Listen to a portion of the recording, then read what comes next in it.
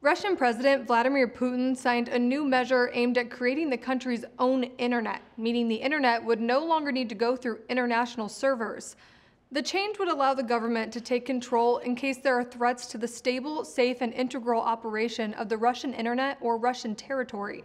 But as Newsy's Jake Godin has previously reported, critics fear the new measure could lead to censorship.